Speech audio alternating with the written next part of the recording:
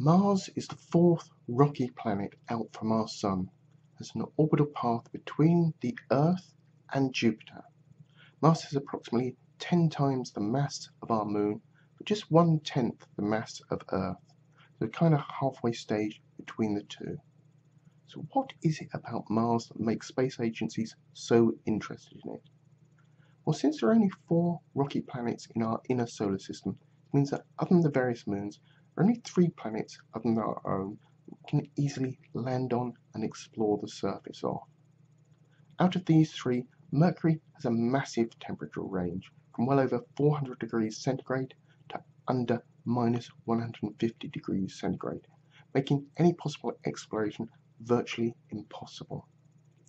Venus has a thick atmosphere which produces a crushing pressure at the surface, which, when combined with a surface temperature of over 400 degrees centigrade, again makes exploration of the surface extremely complex.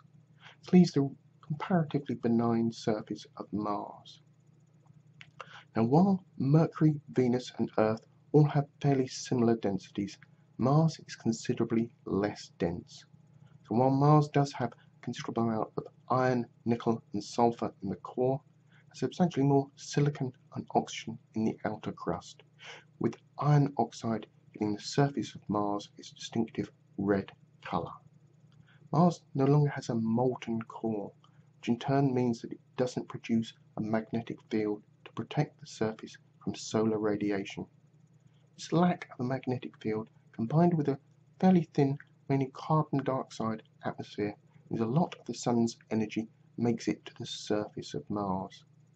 However, due to Mars's distance from the Sun, there's less energy from the Sun that reaches out that far.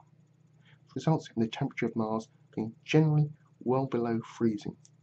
But depending upon the precise location and the season, some parts near the equator can have similar temperatures to those on Earth. The thin atmosphere and the changes of temperature on the surface can lead to extremely strong winds, pick up dust from the surface and create long-lasting and extensive dust storms.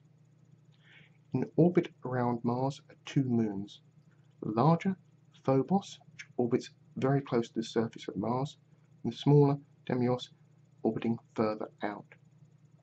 However, the relatively small size of these moons means that they're probably just captured asteroids. It's likely that Phobos will be destroyed in a few million years. The poles on Mars remain well below freezing all year round, so are covered in extensive polar ice caps. However, while some of this ice is water ice, a proportion is also frozen carbon dioxide. These polar ice caps, however, are of great interest to space agencies. 2 main aspects to this interest. The first of these is in setting up some kind of habitation. By building a structure which is either constructed from ice or built under the ice, a habitation can be protected both from the changes in Martian weather as well as from excessive solar radiation. Second interest in ice focuses on the water ice. Water is of course made from hydrogen and oxygen. These elements can be separated, and then the hydrogen and oxygen can be used to create rocket fuel to launch a rocket from the surface of Mars. Now, whilst it's possible to create rocket fuel on Mars, it is of course far easier to create it on Earth.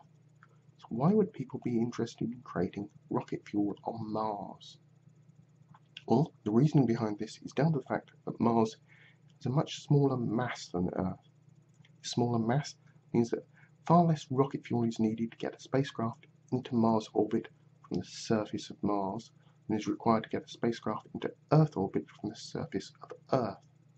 This in turn means that a spacecraft in Mars orbit can carry a far larger payload than one launched into Earth orbit.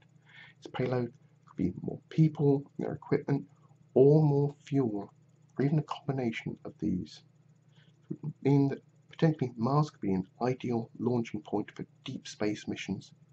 The additional fuel meaning far faster speeds could be reached, dramatically shortening the length of time needed for deep space missions.